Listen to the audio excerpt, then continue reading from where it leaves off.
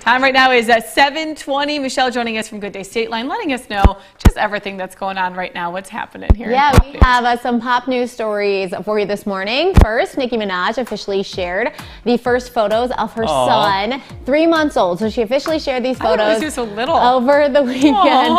He's little, also like got some cute cheeks.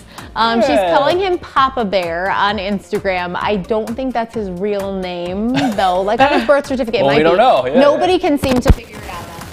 Very interesting.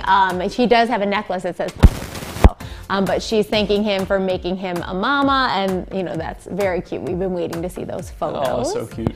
Speaking of moms, I don't know how it took this long for us to find out that Billie Eilish's mom was once on the TV show Friends. I did not know she was like in the entertainment business. Yeah, I knew that. Her name is Maggie Baird, and she was in an episode where Joey loses his insurance, and he auditions for any job that he wants to get. She played the casting director for the Purina commercial.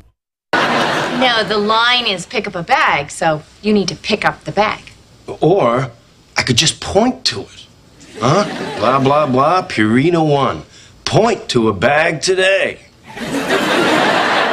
So that's her mom right there. That's one of my favorite episodes, to be completely honest. Also trending this morning, the new Justin Bieber song. It is called Anyone, and he dropped a video over the weekend. He got all of his tattoos covered up for this video, and you can see that in the video too.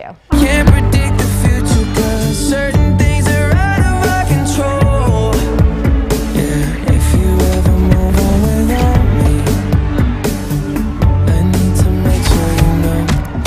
You know he's completely covered in tattoos in real life, right? Yeah. So, I actually really like Justin Bieber. I think he's had a hard life. If you look up his Instagram, you can see a video of his tattoos getting covered. Okay. It's pretty cool. All right. We had some mic issues too. We're going to get those figured out. And Morning Bike Club question of the day.